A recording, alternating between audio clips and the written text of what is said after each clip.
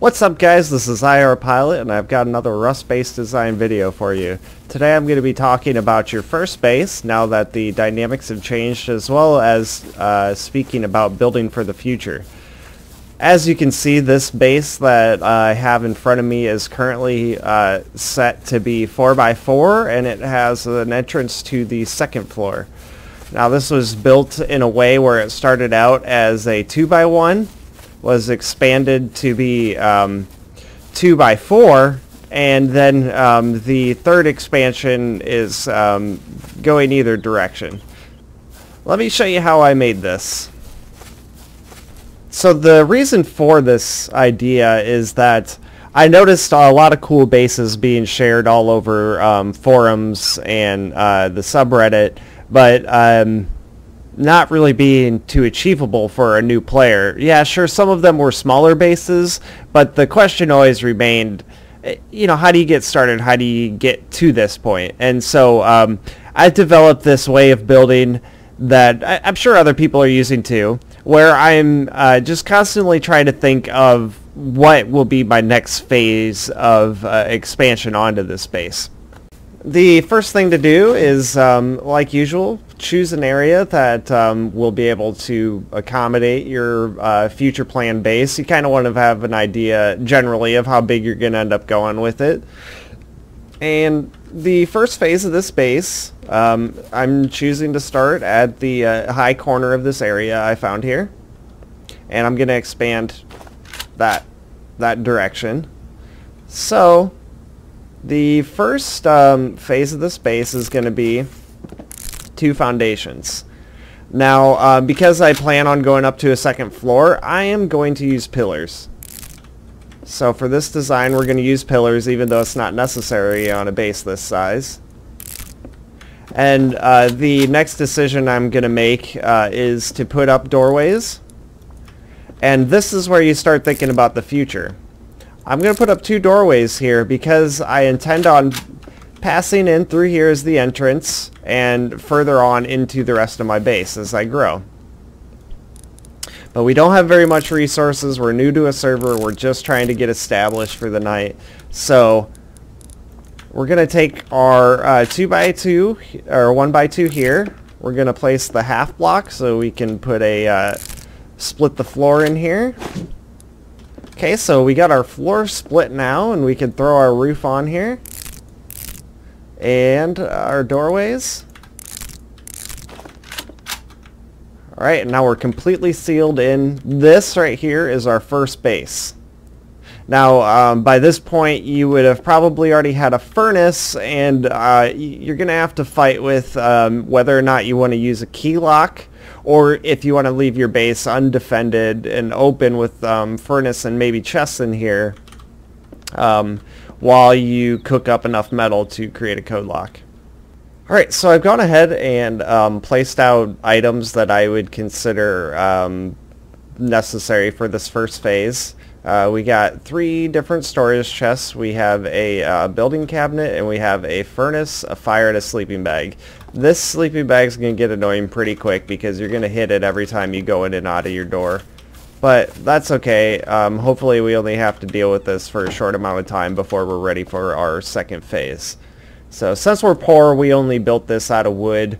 We're saving up our stones in there, but if you feel the need to upgrade it to stone, go ahead and do that. But don't forget, you know, the weak spot's really the door. So if this isn't sheet metal, then you might as well leave this wood.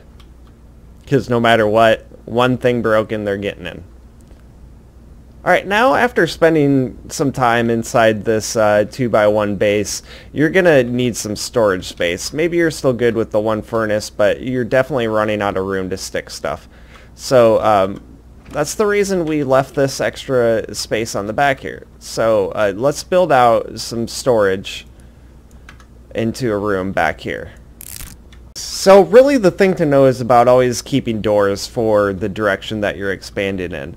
These aren't hard set rules. You don't have to follow this technique, and you might actually think of something in a different way than I have. But here's what I do. I build over a hallway into a 2x2 room here. And the reason I do that is so that instead of expanding directly into a 2x2 where you'd have to end up leaving a door to the side or reducing your shelf space by having to leave a pathway straight through, this puts it over to the side, out of your way, and also gives you more options for expanding upward as far as I'm concerned. So this is the way I'm going to manage this. I'm going to pillar out everything. As I said, I still plan on going up another floor. And I've placed all my walls that I plan to leave here for this room. So I'm gonna go ahead and split the floor with ease here because of the shelf already existing in that other room.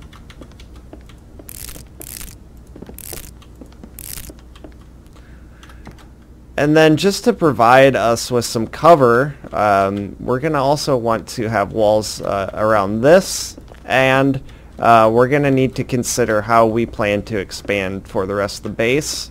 So I'm going to make a doorway straight out this way so I can expand backwards. And also, I believe that this is a good chance to start planning for our second floor, which will be up to in no time. So I'm going to lay out the rest of my floor here. I'm going to build up my stairwell, or where I'm going to end up setting my ladder.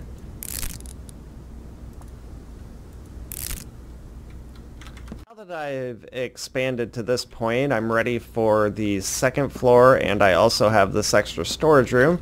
So I'm going to go ahead and upgrade this. I'm going to use a different material so we're able to visually recognize from the outside. But I would also believe that by this point you might be starting to gain more valuable items, and you may actually want to use stone in this room instead. But I'm going to upgrade to stone here just so this sticks out more. Alright, I've gone ahead, I've upgraded my hallway just to wood because I don't care too much about it. This room is now stone, and if I wanted to, I may consider making that wall stone as well, but now we've expanded and we've added some storage space for ourselves, and after we fill this up, we're going to either want to build up, which I've placed a ladder here. So we may want to use this new surface as our building, or we also have the option to expand backwards. And just to demonstrate real quick, this should be pretty straightforward, but I would probably consider more pillars. Personally, I like that storage room I have down there, so I think that I would end up walling this off in such a way that I have another 2x2 room here.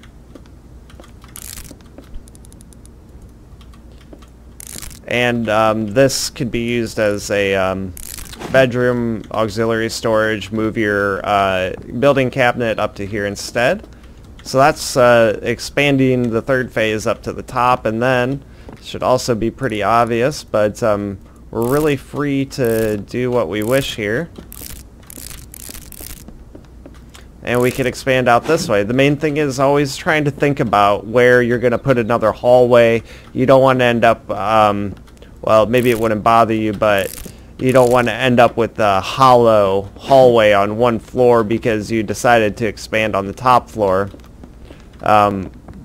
without actually accommodating it. But it's the onion thing, you know, more layers to peel back for the enemy. So another thing here that I didn't actually plan on is expanding backwards. So that's something else you could do right here, is that this could have been another doorway to expand out over that floor that I might end up setting here. So to have another look at the general idea, we're starting out with a 1x2 as our first base. We're adding a 2x2 for extra storage, and we build a hallway to lead to that, which still allows room, or still allows a doorway to be placed for expansion either backwards, or we can also build with plans for expansion upward. So not a real game changer, but I hope this changes the way that people look at their first base.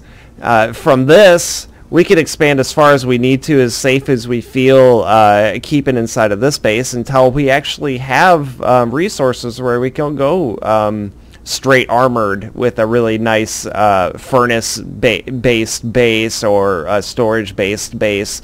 The more purpose-built bases that you're starting to see, we're going to need something like this before we can get there. Alright, so I hope you guys found this video useful. Thank you for watching. Peace, guys.